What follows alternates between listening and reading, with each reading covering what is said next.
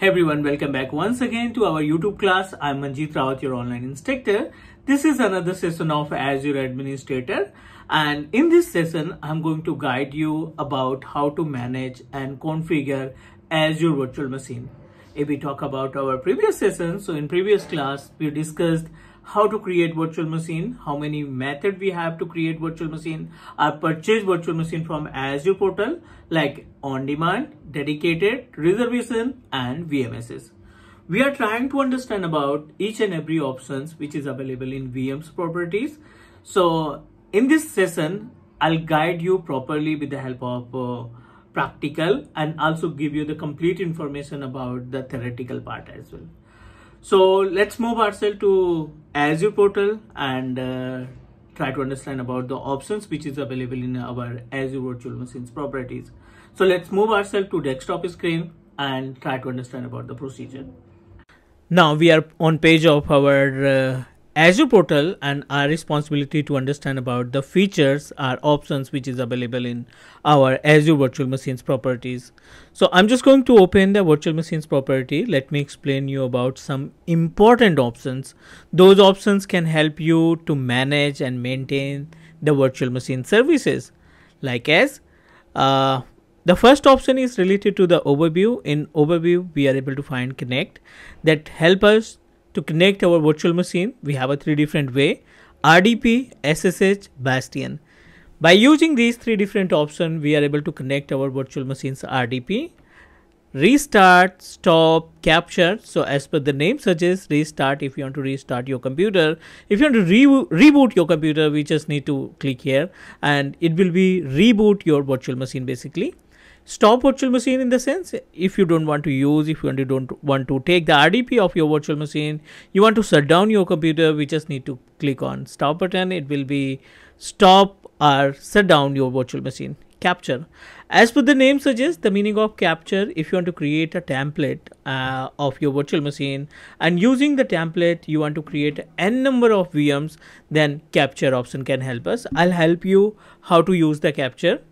Delete, refresh, open in mobile. So Microsoft added new feature, open in mobile. So if you want to access the RDP of your virtual machine, you just need to download this particular app on your mobile phone.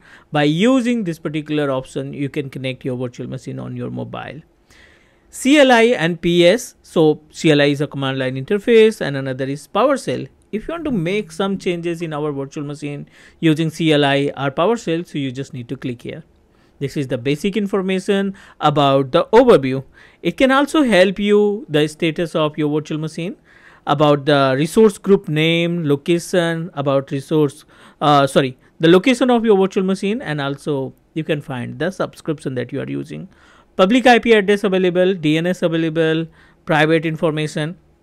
In the properties, we are able to find the configuration, like as a RAM, CPU, number of hard disks which is connected with your computer. So this is the basic information that help us to identify our virtual machines. Now another important point, networking. So I'm just going to guide you about the options which is available in networking. Whenever we click on the network part, it gives us option of inbound and outbound. I think we have already discussed about it. The inbound and outbound, let me explain you one more time. As per the name suggests, the meaning of inbound or outbound, it can help you to manage the signals, or you can say that connection from inbound to outbound. Azure AG104, this is our certification name that we are planning to complete with the help of this particular series, and we are trying to understand about the features of virtual machine. For example, this is our Azure VM, and as we discussed, Azure Virtual Machine contains two important services. One is inbound and another is outbound.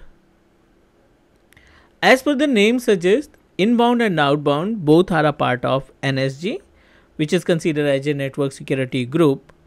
Each and every ports contain up to each and every types contain 65,535 logical ports in inbound, 65,535 logical ports in outbound, right? So it's our responsibility. We should know about the usage of inbound and outbound. The meaning of inbound is basically, for example, you establish RDP. You configured SSH or maybe IIS service.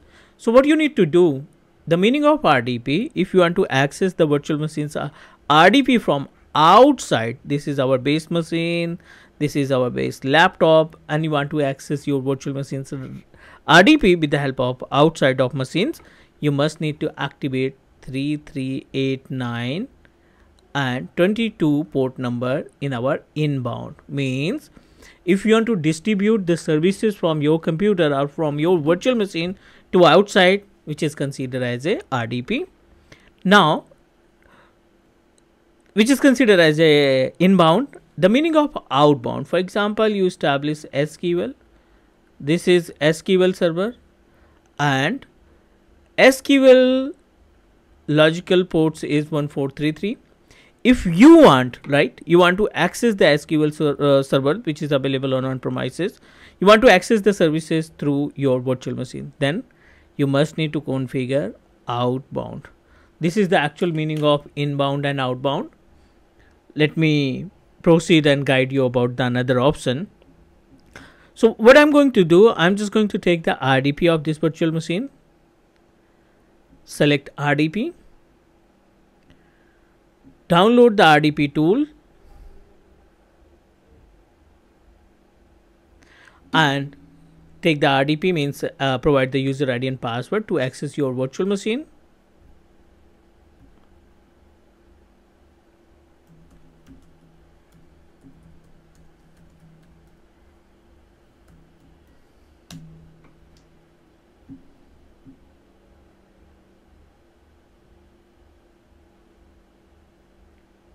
Now we successfully connected our virtual machine that we created over Azure portal. So what I'm going to do, another important points related to the virtual machines property, we are able to find the disk. If we talk about the default hard disk which is available in our virtual machine, disk mg.mt.msc, it will redirect you on page of hard drive. So by default we are able to find disk 0 and disk 1, right? Disk 0 contain 127 gig of hard drive, disk 1 contain up to 8 gig, which is considered as a temporary, right? So Azure, Microsoft never suggests you to put any data in temporary storage, because the temporary storage is responsible to contain the cache file, or you can say that page file. I'm just going to add a one data disk as per the name suggests, as per the request of client. He want to put our data in separate hard drive. He don't want to upload the data in C drive. So we just need to open virtual machines property, click disk, create and attach new disk, type the name of your disk. Like I'm going to proceed with name of data disk. How much you want to add? I wanted to add up to 15 gig of space. Click save.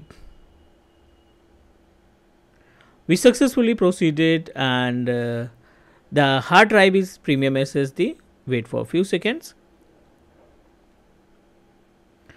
Updating to virtual machine, and now we are able to find 115 gig of space successfully added in our virtual machine. I'm just going to proceed. Right click, click new simple volume, next, next, next, and finish. We successfully added one additional hard drive which is considered as a data disk with capacity of 15 point something, 14 point something, approximately 15 gig. You are able to upload any data in this particular drive, right? As it is, we need to understand about the configuration, which is considered as a sizing.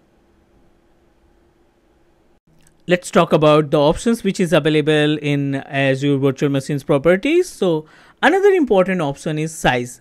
So as for the name suggests, another options which is available in our Azure Virtual Machines properties is size, right?